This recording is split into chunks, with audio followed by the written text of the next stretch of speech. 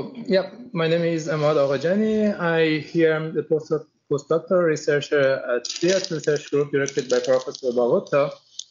And today I'm going to go through the lessons that I learned over the last 5 years of doing research here at Software Institute. And rest assured, this talk is not about the research that I did. So it's just very high-level experiences that I gained.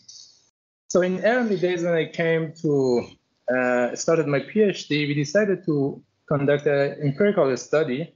And what is an empirical study without being large scale, right? So we decided to parse and analyze around 70,000 different repositories and their histories. So I was not really experienced, but I started writing code and I ran my script in different machines to boost things up. But it turned out it's not that easy, and I had to rerun things again and again, over and over. And until we obtained the results, it was too late, because we found out we need to change something, and rerunning this whole process was too expensive. And at the end, we had to throw the whole thing into the trash can. So this gave me a couple of lessons when dealing with large data. First, I understood that I should start with a smaller set of data when I'm dealing with large data, because it gives you a sense of data. You can understand what you might expect. You can see what's there and how you should deal with unexpected corner cases. And on top, and which like leads me to the fact that you should have a proper exception handling, because you never know what you will see. For instance, in recent project that we have found projects, Java projects, which the method name was in Chinese, which you never imagine, right? And this is also important that your script should be resumable, and it means you should consider the fact that someone might unplug the server. What happens? Do you want to start from scratch? No. So one solution could be just to store the results partially when you're doing the process. And also, you should also consider the fact that now CPUs are different cores, and you have several CPUs in one machine, and you should take advantage of this fact. And there are 4 approaches toward that. The simplest approach is you just write a single thread code, and that's it. You just give the input and it works sequentially. But one step further, you can say, okay, I create copies of this process and I gave different sections of the input to different processes. But it's a pain in the neck to handle all these different processes and things.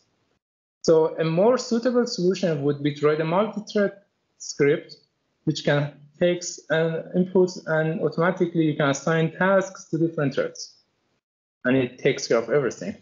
But here, the caveat is, if you are unlucky, which is usual scenario, you might have threads that are super busy and never finish, and you have threads which have nothing to do because their assigned tasks were super easy.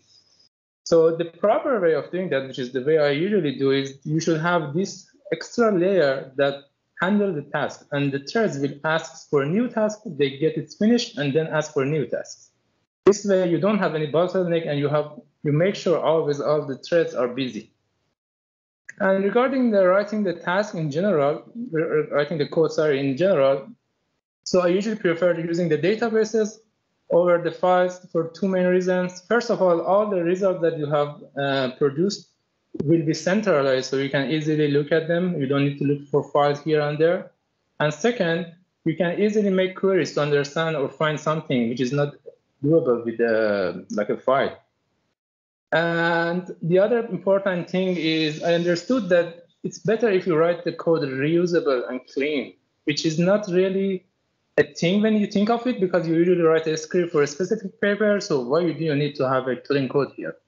But the problem is it's not always the case. In my scenario, for example, in the second year, I wrote a Java parser, and it was not really clean code, and it was really hard-coded things there because I wanted to just finish the task. But it turned out that code was reused in several projects later. And I learned a lesson from there. And in the next project that I had, which I was supposed to write a tool to labels data and artifacts, I made sure the design is clear, clean, and everything is modularized. And also I made a lot of effort to make it documented. And as a result, this tool came out to be used in several projects later and also used by different research institutes. And besides that, such a tool is a contribution by itself, which is an important thing. And finally, I understand that usually it's not easy to write a clean and reusable code because you have deadlines and you're rushing to just reach the deadlines. So what you can do is you can just allocate a few days after your deadline and just make sure the code is clean. And this also helps you to build a replication package because, again, it's something that you need to do, and this is the typical practice nowadays. Concerning the research and conducting research itself, here are the lessons that I learned. First of all, it's good always to put yourself into reviewers' shoes, because to me, if you can see a weak point in your design, definitely the reviewer can also find it. So it's better if you fix it. And second, I think it's a good and nice practice if you make sure you keep track of every detail over the process. So what I do is I use OneNote because it's a versatile app. You can embed anything, including the text, images, and even files and voices inside the notes. So the way I handled things was from early meetings that we had, I made sure I'm writing down all the research questions that we are going to address, the plan that we are going to take, and also all the steps that was taken to conduct the study. And I wrote it in a way that someone else could replicate the work.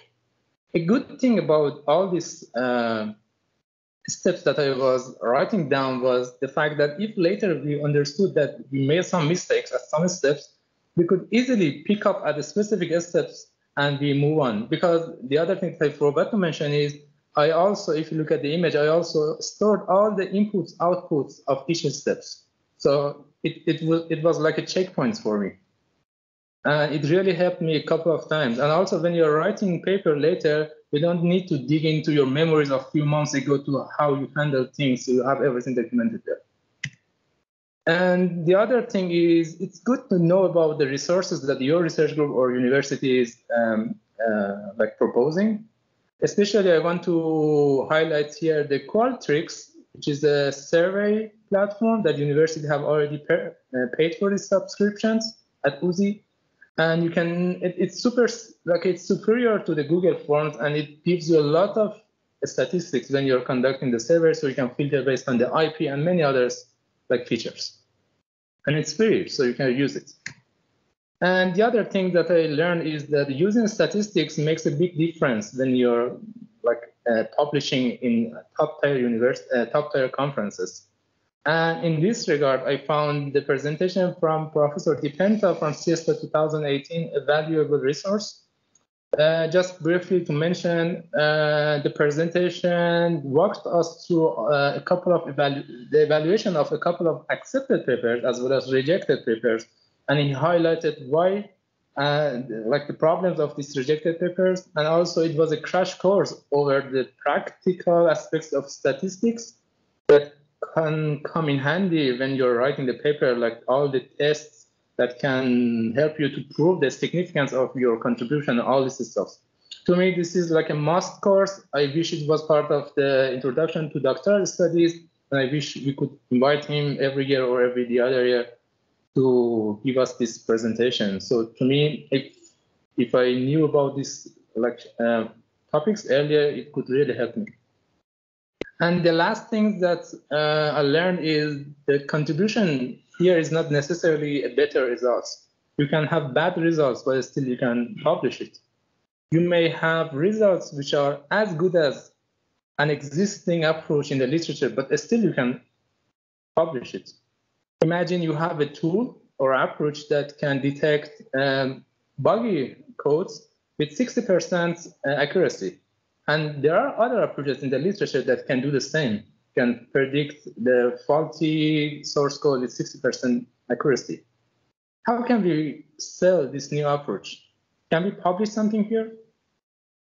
So the solution here is you can check if your new approach can perform better in certain instances or certain sort of inputs. This will be then a contribution because your approach is doing better in certain scenario. Still, it's 60% accuracy, but still it's a contribution. So it's better if you start learning all these techniques and like tricks in the research, which I didn't know at all when I was starting doing research. Concerning writing the paper, which is not my favorite part of doing research, so I found reading paper really helps in two ways. First of all, it consolidates your background in the field that you're going to become the expert, and also it improves your writing style by looking at how people usually write. Second, if your advisor have time, it's better if they can annotate for you and you rewrite things. This was not the case often for us because we usually had little time. But when it always came to co-advising a student in my scenario, I made sure I followed this practice and I respected it because it really helps the students to understand how to write a better thesis.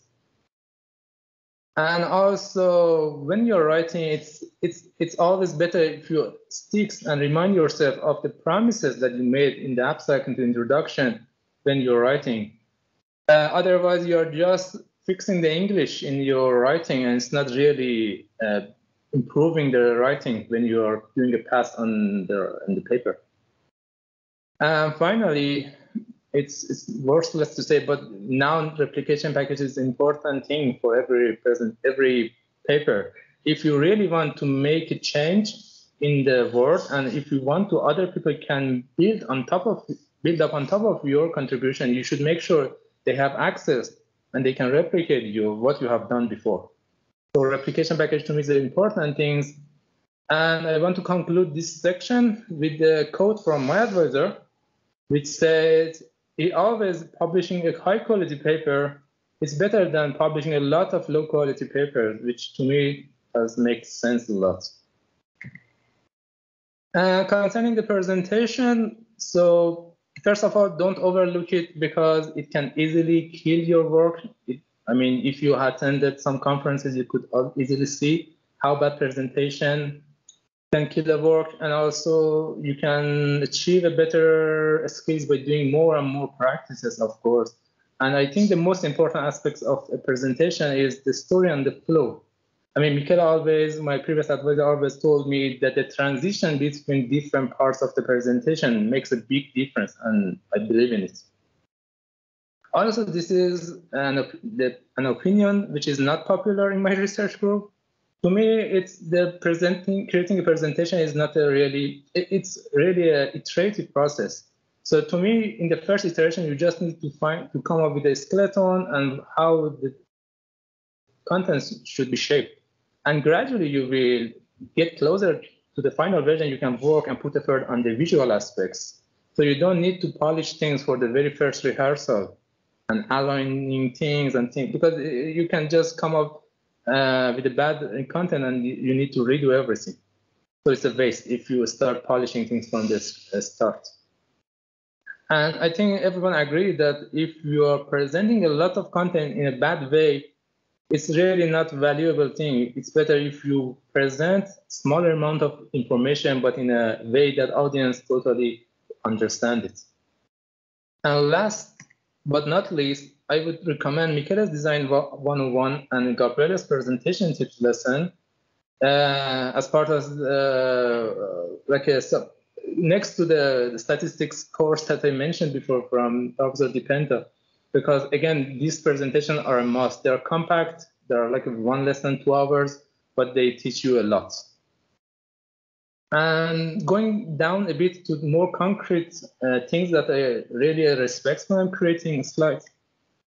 So consistency is an important factor for me. And the way I usually do it, for example, I use different tools. One tool that I want to highlight here is this tool, which you can easily create and search for, not creating, but searching for icons. And you can also customize the colors to the theme of your presentation. And it provides you different quality. So to me, it's super cool. Also, make sure you're using the high quality images, and Google here helps you with these options of looking only for large files. Also, exploit the features that your presentation application provide, like doing align automatically, or using the instance alpha to make an ugly icon to a nice icon, or using styles. I mean, do you want really for increasing the size of titles in your slides going one by one over your slides? No, so you should use these styles to do changes across different slides at once. And finally, the things that I didn't know for a long time is when you're doing the presentation, the second screen can really be customized with the way you like it. So leverage.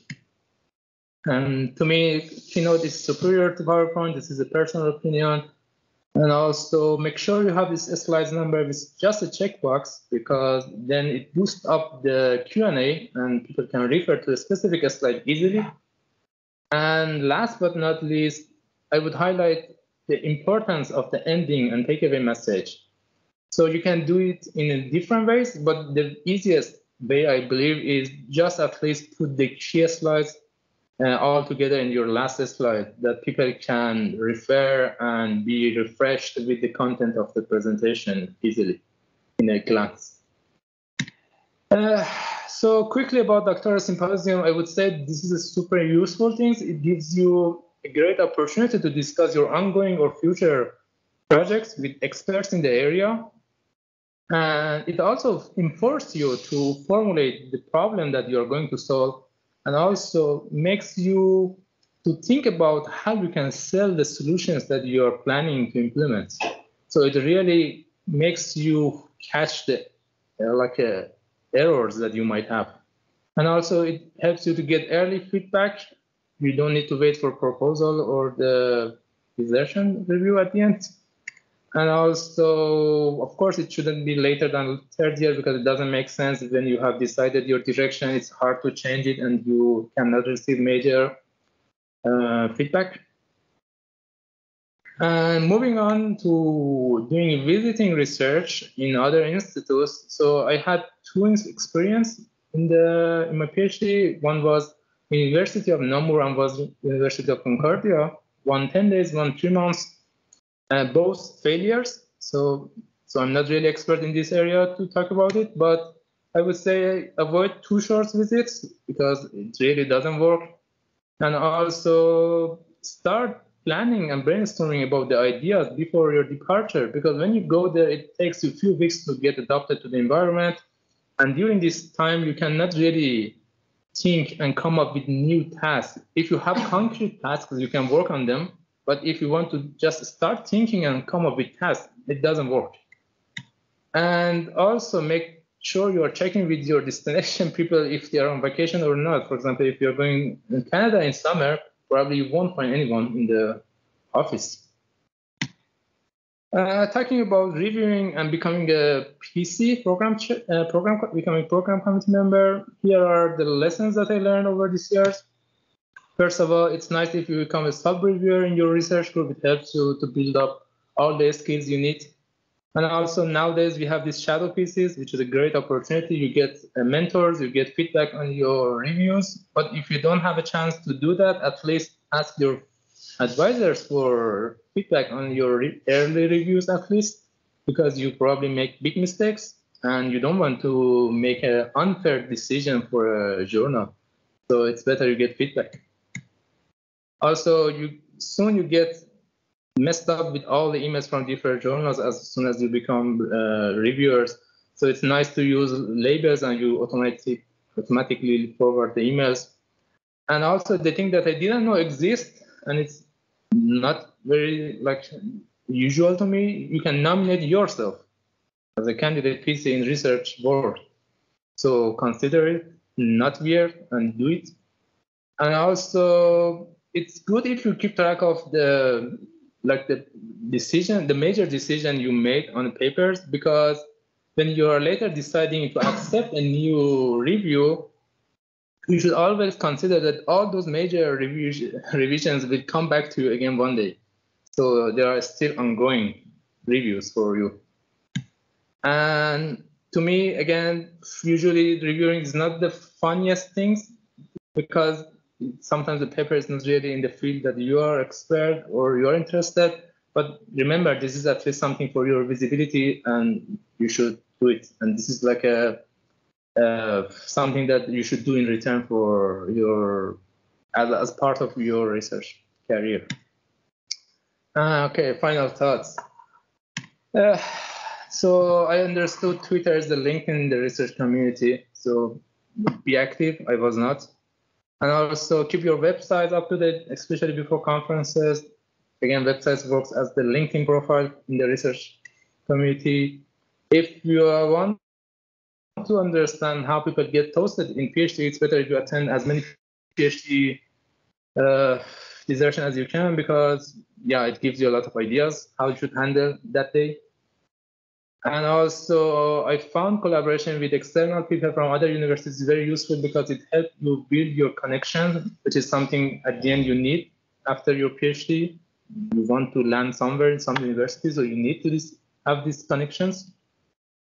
And one practice that we are respecting in our research group, which is this group weekly group meetings, I found it very useful because it helps you. So when you talk about what you are doing, other people can catch errors that you might have not seen before.